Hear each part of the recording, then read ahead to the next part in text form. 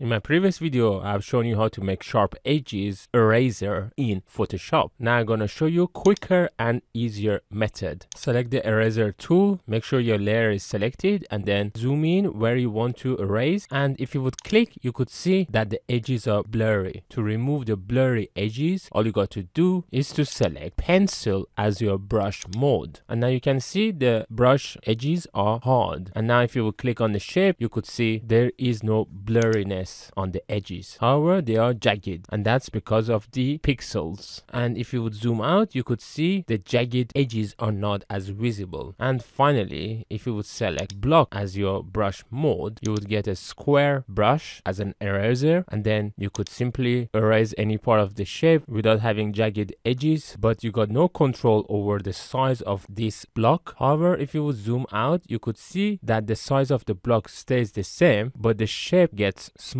and hence you could remove a bigger portion of the shape by simply zooming out and then erasing. This will remove the jagged edges, but as the name says, it's a block, that is, it's a square, and you can't change its shape or size. All these three modes have their own advantages and disadvantages. That's why I suggest you to watch my other tutorials, namely how to make sharp edges eraser and how to create a square brush. And if you still have any questions, please let me know in the comments. And finally, to support my channel, please don't forget to like and subscribe.